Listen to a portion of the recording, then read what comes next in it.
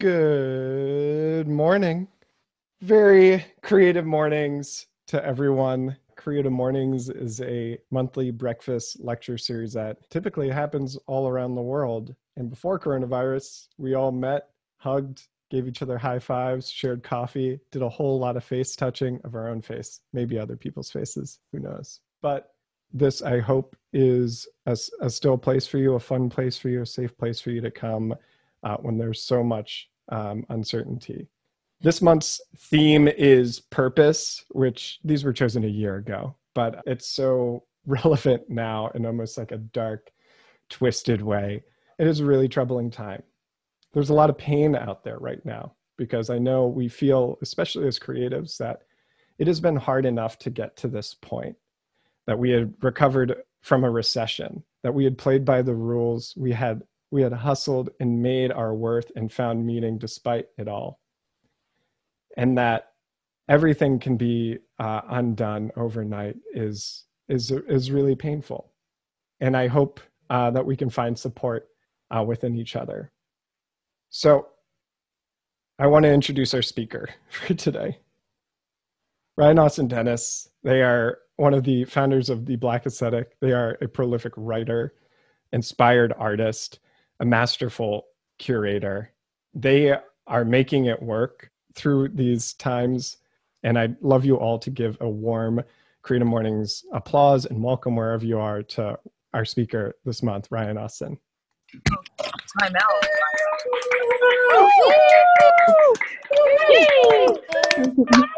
So thanks. So yeah, I guess I'll start. I think our first slide is going to be, where am I? So what we're going to do is have like a 5-minute land acknowledgement breakout. And so the idea for that is we're going to break out, and first we're going to talk about like, hey, what's my name? What land do I live on? My connection to the arts. Like, do you work in the arts and culture? What brings you to the talk? What do you want to bring to this moment? And the reason I want to do this is like, I've often been thinking about like, how do you kind of create solidarity within like, in terms of land, indigenous rights, and access. And I've often, through a lot of my curatorial projects, been like kind of growing in my own acknowledgement of all of this. Is like, how do I partner with and pay and consult indigenous folks in a mode of solidarity, and this way of thinking about the histories of colonialism, and then how me as like a Black American coming here through slavery, through these modes of colonial violence, can build some sense of connection with these histories. Yeah, so I'm Ryanaustin Dennis. This presentation is called Artwork. What I've been thinking about recently is a lot about art institutions, how artists get paid, and what is like the future surrounding all of these things. And so I guess part of this presentation is going to be me talking about work I've previously done, current ideas and books that have been inspiring me, and then kind of like, what's the future looking like, or where I would like to move, and some bigger ideas that are surrounding it. A lot of the stuff that's been like, what's given me purpose and what's driven me and driven a lot of my intention is this basically how artists get paid, how queer, like Black, Indigenous, POC artists can build careers, have a right to live and make work. And I feel like that's even more so now, that's like become such an important question in how we need to really restructure and think like about like, what does it mean to do this stuff? So who am I? Recently, right now, I've been trying to think of myself as an art worker versus like sometimes maybe like a curator, because I feel like that word gives me a lot more room to be able to articulate more of the ideas that I'm thinking around, and helps me connect and build solidarities with different people. I was born in Oakland and I was raised in Ohio. I went to school out there for a little bit. I studied like philosophy and entrepreneurship. I've worked in a truck lift factory and an insulation factory in Talmadge, Ohio. I moved from that job to the Bay Area, and my job was like an ad tech.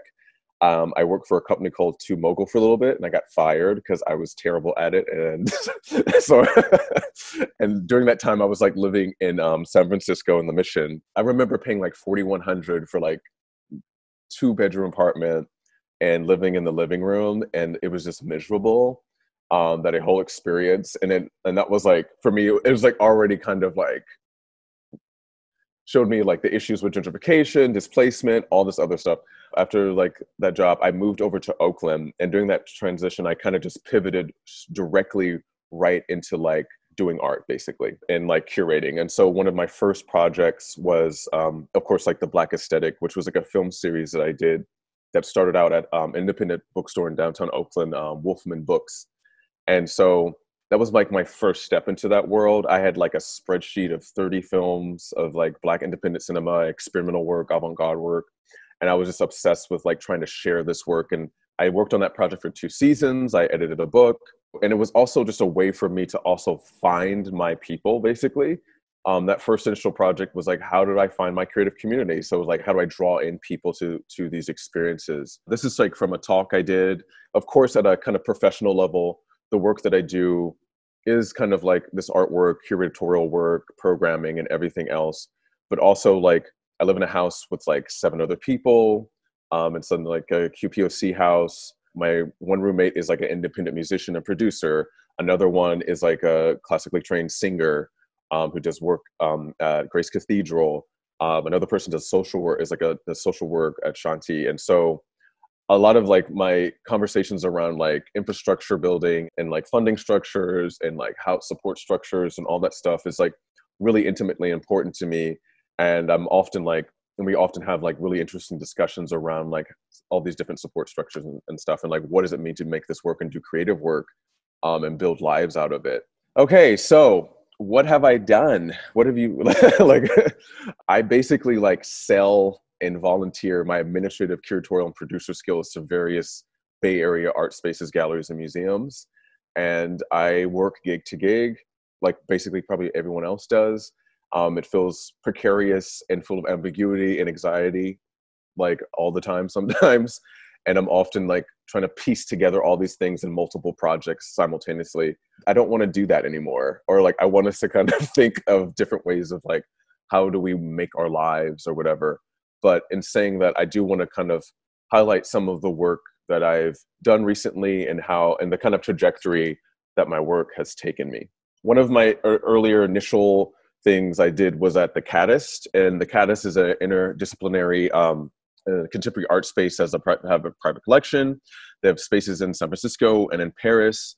And one of my first shows, my first exhibition shows, was called The Sable Eye, and it was an evening of like art, film, and conversation around the proxies of Blackness, and I helped facilitate it. And it was an attempt to generate a discourse that not only makes Black people desirable objects of discourse, but necessitates our inclusion into the structural theoretical paradigms that we take for granted. What does it mean to like have art objects, but also like have objects that talk about Blackness in subtle and not so subtle ways? So during that time, I went in their collection and I found these works of William Pope L., Toyin. During that, I did like a lecture in which I talk about this idea of being a Black curator. And when you curate, it's often like this idea of like, what does it mean to take care of?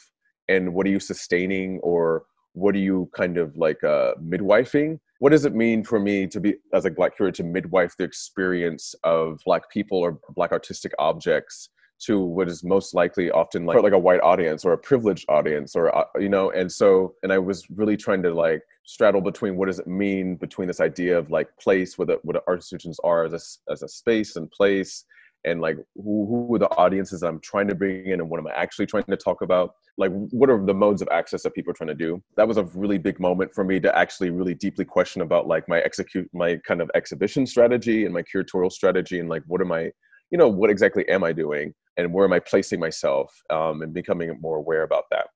Another moment that I did was like through the McAvoy Foundation, which was much more recent. It was called It's a Moment. I co-curated this with Samantha Espinoza. It was funny. I guess Tilda Swinton had curated this show in New York through the Aperture Foundation, and the show was called Orlando. It's like based off this book and all these other topics. And so I kind of pitched them this project, and me and like Samantha had been working on it for a while. But it was funny because I was like, in the book, it talks about like, what is a society? What is social consciousness? What is social responsibility? What is human? What is the future we can envision for ourselves? You know, what is hope? And that's like kind of one of the concerns of the overall exhibition. And so I kind of like, okay, what would that look like? And so this public program was basically a community exchange. We came together with like the Oakland Tech students, local Oakland's artists, musicians, filmmakers. It was kind of this cultural exchange where we had people talk about their work. We also had like small vendors and then the student vendors. For me, it was like a way of getting around the space, and I get to highlight a local space, Pro Arts. And so it was like, okay, so I have like these students that are able to like get paid for their own and get to value their own work, and speak about their work in a particular way. They also get to vend their work. And so for me, it was a moment about thinking about like showing the viability of a creative life really early on, and like how do you create more interventions where that can happen, and then also put them in conversation, put these students that are like 12, 13-year-old young women in conversation with other like artists that are actually making it work. It felt like a little bit like Pop-Up Magazine at one point, parts of it. I really enjoyed that project, and it was really a next step in me, again, thinking about like audience engagement. What is it? What can an institution actually do? How do you like create value? What does it mean to actually make work and live and have a livelihood through artistic work and practice?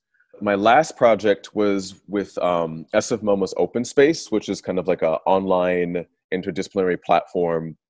And it's funny, like, and the idea was the tardigrade. I was like, and the tardigrade is like this kind of this microscopic, really resilient animal.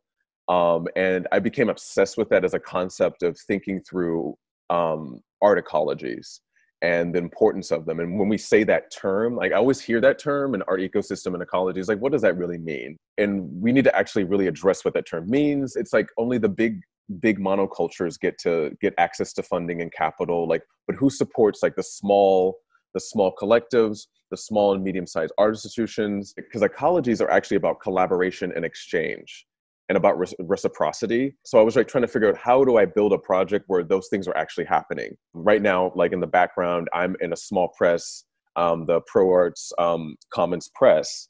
And so that's a print press, and I'm going to build out this whole like project structure around that within a smaller art institution with Pro Arts Commons. And then I'm going to do a partnership with Open Space, which is also inside of like a larger artistic institution.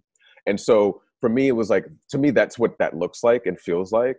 And it didn't feel like it was a top-down response, but it felt like I was having all these different pieces that were working together.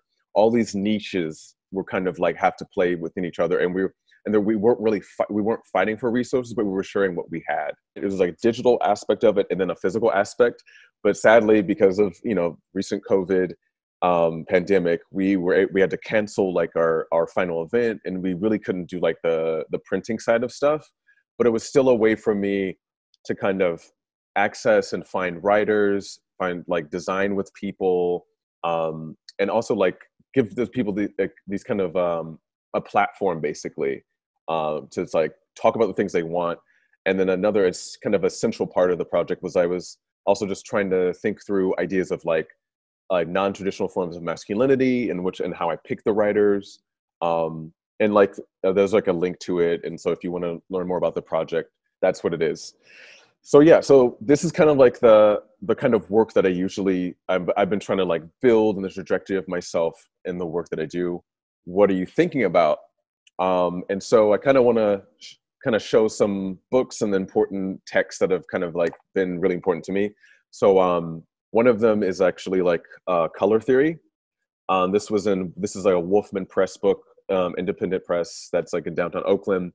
And this book is Color Theory brings together 14 women and gender non-conforming working artists of color from 4 generations to explore the intersections of race, ethnicity, gender, class, citizenship, and labor. And these reflection stories and remedies engage in the intergenerational dialogue on the ethical aesthetics and ritual landscape and systematic oppression. This is like a real touchstone for me in a lot of my thinking. Another really great book is this kind of anthology called As Radical, As Mother, As Salad, As Shelter, What Should Art Institutions Do Now? It was edited by Paper Monument. This changed everything for me. I keep going back to it, and it really asks this question, is like, why can't art institutions be your mother, be the place you can feed people, be shelter for people, be this like access point? So when we actually talk about ecology and community and kind of like critical work, like why can't it be those things? And I feel like our institutions need to start seeing themselves as these critical publics that necessitate like formations of like coming together critically. Another one's like joyful militancy, building thriving resistance in toxic times. This is through AK Press. And this has been helping me think around joy and building capacity in our moments of like in our liberatory projects, because we know it's wrong, but now we need to figure out how are we going to come together? How do we want to build mutual aid structures? It's a way of like, I don't want to use the word optimistic, but it's a way of like sobering, like kind of coming to reality in a real way. And it's helped me kind of not get too depressed, basically. And then another great book is What It Means to Write About Art. This was by the David Zwirner books. This was by Jarrett Ernest. I was on a panel, an art critic panel with him. And this is like a massive book that has like all these interviews. So for like, if you're not really into like reading heavy texts, this is like made me really think about like writing about art, thinking about art. This has been an essential text. Another great book right now is Letters to the Future, Black Women and Radical Writing, edited by Erica Hunt and Dawn Lundy Martin. It knocked open my brain, like this writing, these women, amazing. This other great book is called Matrix Berkeley, A Changing Exhibition of Contemporary Art. And this was done by Elizabeth Thomas with Projects. I do work at BAM PFA. I do programming for the Black Life series there. And I saw this catalog, and it's just this beautiful catalog of photos, texts, and it just kind of goes over the history of this institution and the work they've done over the years. And I kind of like, I just like the scope of it, and I just like it's a great historical book. And then this is called Parallels. Parallels was like this like Black experimental dance moment that happened in dance space, and Ishmael Houston was like kind of like one of the lead people in it. And it's kind of been a way for me to kind of, again, think about like Black space, Black liberatory movement, and that kind of in those futures. And it's been really kind of eye-opening. And then last but not least is this pamphlet on universal basic assets, which I really love. And thinking about like, it's kind of like this giant manifesto for the future. It thinks about things at different levels, like private assets versus public assets versus open assets. And so this is like the whole thing. And so it's kind of made me, again, kind of broaden my thinking around like, what are those assets that we need to respect and to find value in? This was done by the Institute for the Future. Okay, so that's like all the things. That's like a lot. A lot of things so those are things I've been kind of informing what I think. There's like this really cool concept that I've been really kind of diving into. This is a little bit philosophy background a little bit. It's like this term called parousia. And it means meaning literally like to speak everything. And by extension, to speak freely, to speak boldly or with boldness. The concept has been developed through a series of lectures by Michel Foucault. Parousia is a verbal activity in which a speaker expresses his personal relationship to truth and risks his life because he recognizes truth-telling as a duty to improve or to help other people, as well as himself. In parousia, the speaker uses his freedom and chooses frankness instead of persuasion, truth instead of falsehood or silence, the risk of death instead of life and security, criticism instead of flattery, moral duty instead of self-interest and moral apathy. I've been thinking of this concept as a way of like, how can we kind of use this concept as a way to organize a little bit, not really organize around, but be like, really speak boldly and actually start engaging with like what the realities are and what the problems are. And so I kind of want to connect it to like some of these articles I've been reading in terms of like, they're all so funny. They're all from Freeze for some reason. But it's like, you can't eat prestige, what the art world can learn from organized labor, like really speaking out on this stuff, from basic income to 4-day week. How can new economic ideas change the art world? And then also like how a Google spreadsheet broke the art world's culture of silence. And so like, I feel like we are coming to this moment where people are really actually boldly doing and boldly saying things and having a frankness about what the issue is. One of the most important things I want to address is like this Google spreadsheet. It's this spreadsheet that has it's like some people were anonymous, but also people list their salaries and how long they've worked at an art space. And I would highly recommend anyone who's interested in this kind of work and financial transparency to kind of check it out. How do we empower art that retains ambiguity while simultaneously addressing the ethic of power? So this is like, that's the kind of continuous thread line that's been happening in my brain right now. And that was from Dina Beard, the executive director at the lab. Through all of this, it's like, for me, I've been trying to move away from the consumer-based model of art to a public service model of art. I think a lot of the trouble now, it's like with art institutions, it's like, oh, well, you go there in order to consume some experience versus seeing it again as a public space, a community service. And what would it, if we change that model, we would change the funding model, and we would change how maybe like boards or how we come together to think about their importance. And also, this is one of my favorite quotes, is like, the art institution can help crystallize a problem on a micro scale, making it legible for a public to rally around. It does this by acting as a kind of stage for different scenarios to play out and by instigating discourse. And so these like art institutions and spaces and art and galleries or whatever can actually be these modes where we can play out these really big, large ideas and have people experience the pleasure of radical politics, I guess, in some ways. Like, I think, if not, or a real kind of change, or we can get people attuned to these of new situations of ambiguity, of like something much bigger and bolder and wider. And so like, I really appreciate that. So I kind of come back to this as a point, a kind of public point. So what's the future? How to think differently about doing good as a creative person. I'm very sure I have that link. Please read this. It is so good. It was like, this was like a really good, like, kind of, the Creative Independent. This was a really good like article kind of workshop. It helped me again, if we want to do good work, ask yourself the question of like, am I actually doing the good work? And then also ask yourself, you don't always have to do it.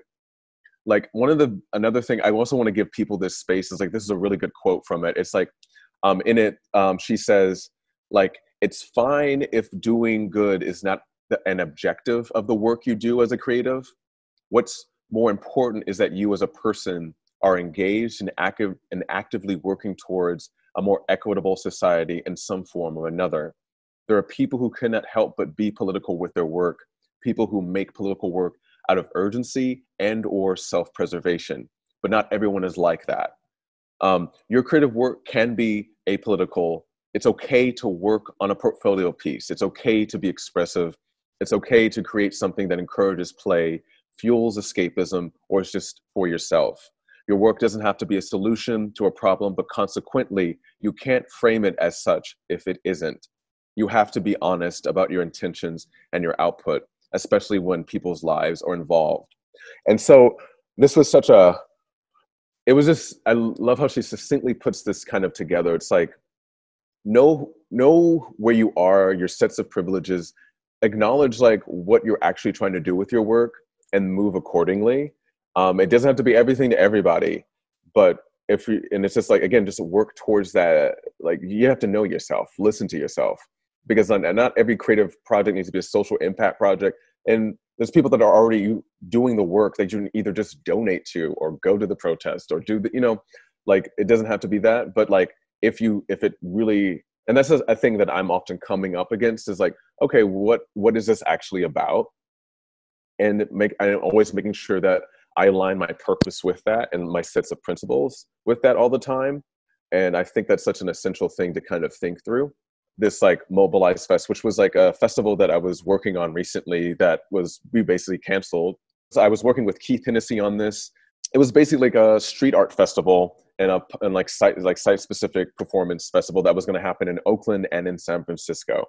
And so we had all these artists, we had all this work. And then we were also working with our native advisor, Mary Jean Robertson, on this, which was also another crucial part in this work, was like, we brought her on as like, before we did anything, we were going to be like, here's what we're doing. What do you think of this? And literally like paying her to just talk to us and tell us what she thought of these ideas, and getting her sense of like land, history, place. And so I think this was like a way of also, when I talk about like integrating like indigenous knowledge and an elder, and like, and respecting elders.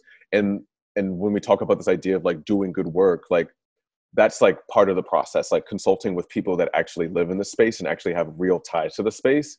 And I would also use this to address like in terms of like Black displacement, and houselessness and like unsheltered folks. Like if you're going to do that work, like pay the people that actually know the space, that have lived there, and actually have a real discursive knowledge, and embodied knowledge around that stuff. But yeah, so like this festival was a lot about like thinking a bit about what public art can do. And it was funny, like I have this quote where I was thinking about like, you know, I think it when we ask this question of like, what can public art do? I think it presupposes a certain form of like civic functionality. And it seems to me that artists are being demanded to essentially provide social services, but that's not our role. And I think sometimes I feel like that's my kind of tension point sometimes with social practice work. But sometimes I would always want to ask like a politician or a councilman person or whatever. It's like, what can public art do? Like, what is your vision around it? Because I think they don't have the imagination and scope to actually really think about these things. And I think we can actually demand and reassert different things about our cultural imagination and what the possibilities are. But in saying all of that, like, so we had this festival, and what we ended up doing was like, we just pay people. We canceled the whole thing. We first gave them a payout because that was around March. So when the stay in place actions are happening, we were just like, you know what? We talked about it. It was like, okay, let's just pay them to do the work. Again, thinking in a public service model, thinking an artist has a right to live, and they don't always have to produce something, and that they are important regardless of their output, because their thinking and their ideas and how they engage with the world is important. So we had like, I think it was like around 1,500 for each artist. And so we did our second payout, like I think this week or so. And so in that moment, that was like a big shift for me, because I was like not even concerned about whether the event was going to happen. I was concerned about like, they were, artistic process happens through thinking and doing and practicing, and not just the end product and the end goal. Some initial ideas: artist UBI, artist worker bailout. We need an artist worker bailout and financial transparency. That's the future for me. Canada did this really cool thing. So Canada had this art award, and they divided the grand prize among the long listed artists. And so what they did, the director Sasha restructured the whole grant, and so the prize, and they administered $25,000 to like 25 of the long listed artists, which I think is brilliant, because that's what we need to do. This was an interesting idea. They proposed $20,000 in the pocket of every working visual artist in the US, and they estimated a total of like 247,000 fine artists in the American labor force. There's more, but I just like this like idea. And that sum comes to like $4.9 billion. And that's actually nothing compared to like the whole bailout structure, because the Alliance for American Museums, they asked for $4 billion for like, at one point, they did a letter to Congress for that, and they didn't get nearly as much as they needed. And then the financial transparency number is like, I have a link to the Arts and All Museums Salary Transparency document. Look at that. It is an essential thing. Let's just do a quick thank you.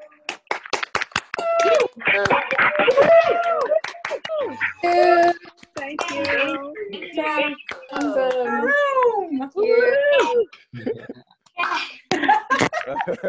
Thanks.